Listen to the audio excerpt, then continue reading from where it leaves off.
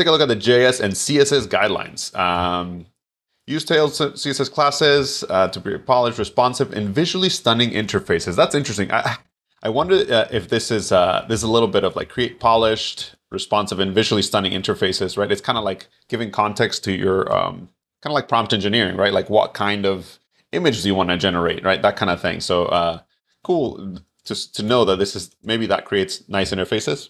No longer needs tailwind config, yada yada yada. That makes sense. That's kind of an error that it runs into, I guess. Always use and maintain this import syntax in the app.css file for projects generated within Phoenix New. All right. Never use apply. Nice. Always manually write your own Tailwind-based component instead of using DaisyUR for a unique world-class design. Nice. Another thing, another little tip here. I think like that's right. Another little prompt thingy so that it knows what kind of thing to generate, or it adds a little flavor to it, I imagine. Out of the box, only the app.js and app.css bundles are supported. You cannot reference an external vendor script in the layouts. You must import the vendor deps into apps. Never use inline custom JS scripts within templates. Makes sense.